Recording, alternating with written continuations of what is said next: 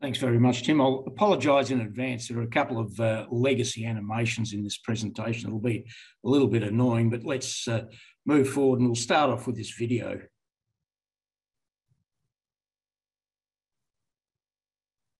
Batteries power billions of devices, headphones, cameras, laptops, e-bikes, almost anything you don't need a cord for. But all those combined are a drop in the ocean compared to what electric vehicles need, which is why demand for lithium is predicted to outstrip supply by 2025. Other critical materials like cobalt are sourced from countries that don't care about the environment, don't care about human rights, and don't care about corruption, leading to ethical and supply chain issues. Lithium Australia is researching lithium ferrophosphate, a type of lithium-ion battery that doesn't require commodities from conflict zones. LFP is also safer, cheaper, and more efficient, and operates over a wider range of temperatures. Lithium Australia's proprietary processes offer a seamless pathway from the mining and refining of raw materials through to battery production, and finally, the recycling of spent batteries to create new ones, ensuring a more sustainable industry. Lithium Australia controls 4 distinct business divisions. The Raw Materials Division, which has investments in listed lithium explorers and equity ownership in lithium projects. The Lithium Chemicals Division, which has developed 2 novel processes, Silage and Lena, to improve the viability of existing mining operations and enhance energy security where conventional resources are scarce or non-existent. Silage extracts lithium from mine waste to deliver inexpensive lithium with a low energy footprint. Lena utilises fine or low-grade spodumene currently discarded by conventional lithium concentrate producers, which renders existing ore reserves more economical. The Batteries Division, which includes a pilot plant and lab-scale production and testing facilities that specialise in battery cathode materials, primarily LFP. Numerous patent applications are pending, and the nanotechnology has been awarded significant research grants by the Australian government. LFP is the fastest growing sector of the lithium-ion battery market, and with only 2% currently produced outside China, alternative sources will quickly become critical in securing a diverse global energy supply. And lastly, the Recycling Division, which collects, sorts and shreds spent batteries to recover critical materials for new battery production. With these 4 divisions, Lithium Australia leads the world in securing an ethical, secure and sustainable battery industry.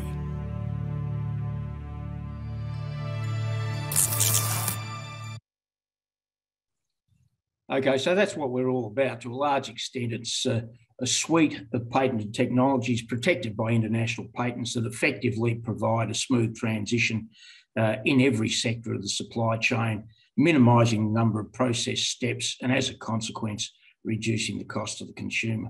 Next. I'll just take you very briefly through the various competing battery chemistries in the marketplace, and there are plenty of them, but most of them are nickel and cobalt based. And you'll see there on this spider diagram, the best attributes are on the outside, and the place you don't want to be is in the middle. NMC, which is nickel, manganese, cobalt, and the numbers on the end of those designations, 6:2 are the ratio. So it's 6 parts nickel, 2 parts manganese and 2 parts cobalt. You'll notice on that spider diagram, there are shortfalls in performance, particularly cycle life, a problem with respect to exposure to cobalt and the cost of manufacturing that material. But if you go down to LFP, which is the thin green line, you'll notice that in fact has very good cycle life. It's the optimum, high discharge rates, and no cobalt, of course. No thermal runaway, and as a consequence, exceedingly safe, but it does fall short in energy density. However, if you add a little bit of manganese, you can get most of that back and ultimately produce what's LFP on steroids. Next slide, please. Thank you. So we've done exactly that, and we're one of the few companies in the world that's actually mastered the art of producing LFP, which we believe will be the next generation cathode powder because it has all of the attributes of LFP. It's cheap to make, long lasting, very, very safe, and of course competes with the others with respect to energy density when you add a bit of manganese to it. Next. And this is where we do it all in Queensland at our pilot facility at WACO. That facility, incidentally, has been operating in one form or another now for 19 years. So it's not like we're newcomers to the business. And the last 12 years of that is focused on LFP. Next. Forward. Thanks very much. So looking at LFP on an international basis, it's interesting that 98% of it's produced in China. It's the most rapidly advancing part of the battery world, now commands 52% of battery chemistries, and only 2% of that, of course, as I mentioned, produced outside China. That creates a fantastic opportunity, particularly when you're protected by international patents, because LFP will go global and is going global with the likes of Tesla, Ford, Stellantis, VW and others. So the company has committed to a definitive feasibility study, which has commenced. But I think it's worth noting the areas that we've been testing. Next.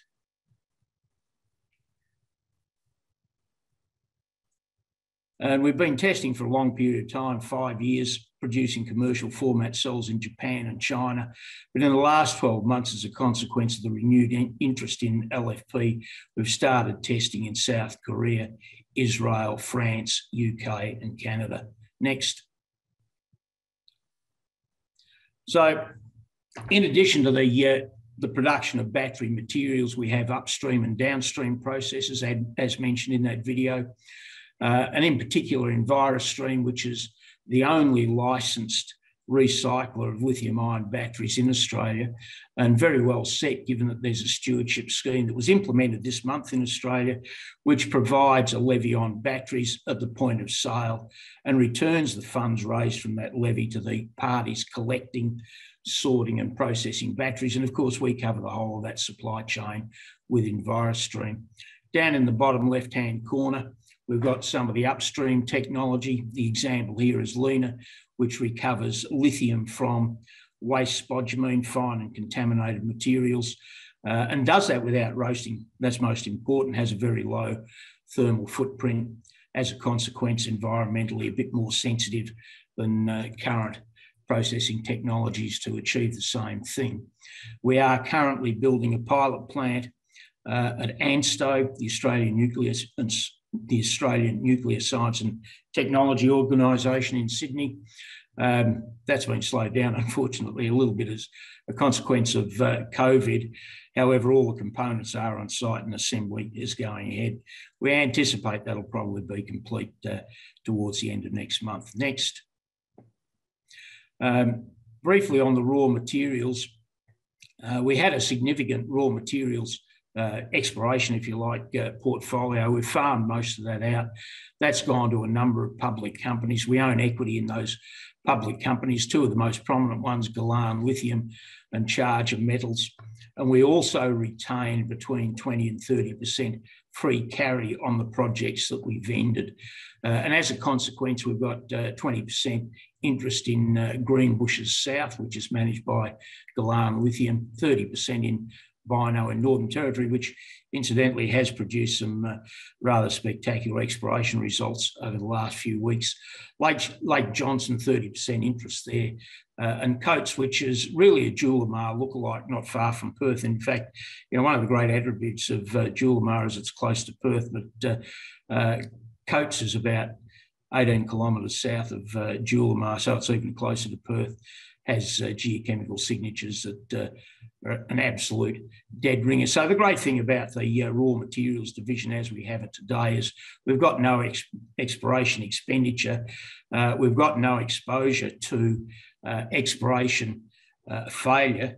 We've got all of the upside in terms of equity in the public companies running those programs and direct project equity. Next. So in summary, Lithium Australia is one of the few companies around the world that is outside China that is heavily exposed to LFP, and indeed the only company on the ASX that has LFP exposure. And what's more, of course, we have produced the LFP on steroids, LMFP, and probably the only, certainly one of a handful, if there are others, of companies that have perfected that, either inside or outside China. That puts us in a great position as the market globally pushes towards the chemistries that don't have nickel and cobalt and have much safer attributes and lower cost. All of this protected by international patents. And then, of course, at end of battery life, into EnviroStream, the only lithium-ion battery recycler in Australia, soon to be the beneficiary of the Battery Stewardship Scheme, which started this month. So I think we're in a pretty good position across the board with respect to battery materials.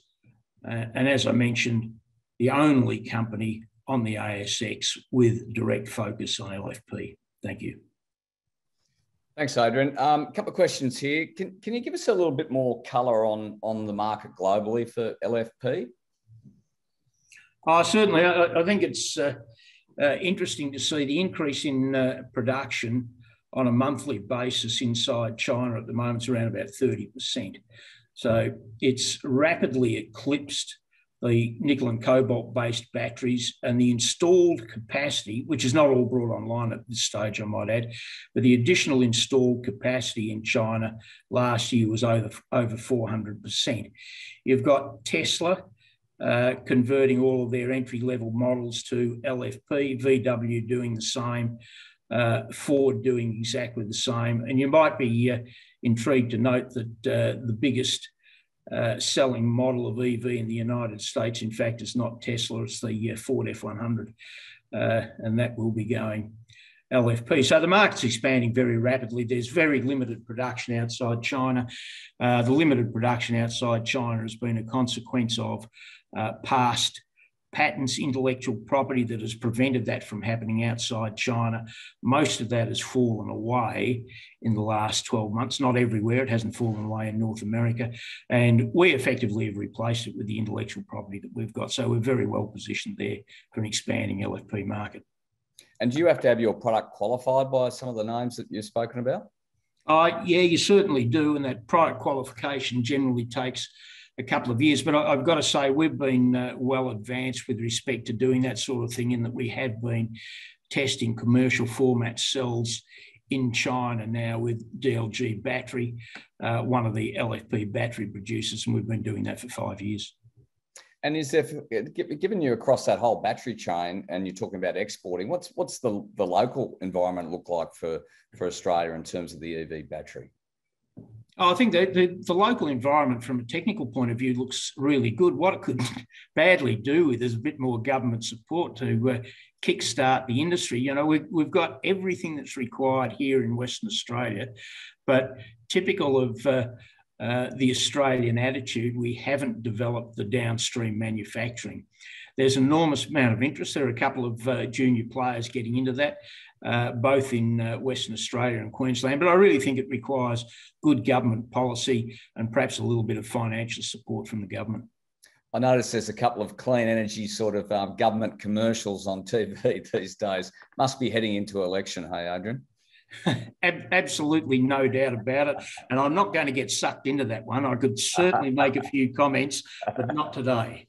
Okay, I'll steer you away from that direction. There's a question here with the Battery Stewardship Scheme commencing shortly. Could you talk through how EnviroStream will benefit from this scheme? Yeah, certainly. The stewardship scheme has actually commenced. It commenced on the 1st of January. It's not fully implemented. What it does is charges a levy on batteries at the point of sale. And that levy, if you look at a AA cell, for example, that levy is about 4 cents. So the consumer doesn't even notice it. The money then goes back to the Battery Stewardship Council, and then the Battery Stewardship Council divvies up those funds to the certified collectors, sorters and recyclers. Now, if you take a AA battery and look at 4 cents for a levy on that, it's equivalent to roughly $4,500 a tonne. And we, of course, have involvement in the entire supply chain. So if you look at a situation where today we process a lithium-ion battery, and the materials that you recover out of that are around about break even at the sort of volumes that we're dealing with. Those volumes are pretty low, I might add, and will expand dramatically as the stewardship scheme takes full force. But today's volume, that's around about break even selling the materials you recover. Those materials are worth something like $2,000 a tonne. Well, if you take the levies for collection, sorting and separation, add that to the $2,000 a tonne, you can do the sums yourself. It looks pretty bloody attractive. And I mean, your share price has underperformed at a time when, you know, every headline in the paper is around the EV battery space. Have you got some colour on that? It's a really interesting comment, and I think one of the things you need to appreciate is we're not a lithium producer.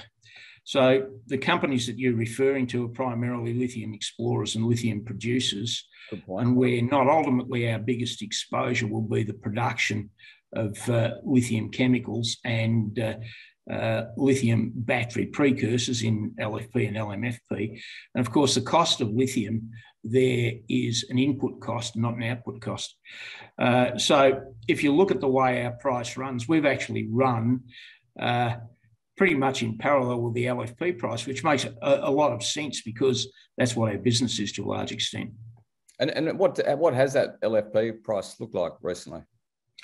I think if you go back 12 months internally in China, and we can only take China as being an example because it is 98% of the market. But if you look at it over the last 12 months, it was about $8 a kilogram. There's a broad range of different prices in that marketplace. So what I'm saying is a fairly broad brush approach, but it's gone from about $8 to about $14 with recent price rises starting from about November of last year.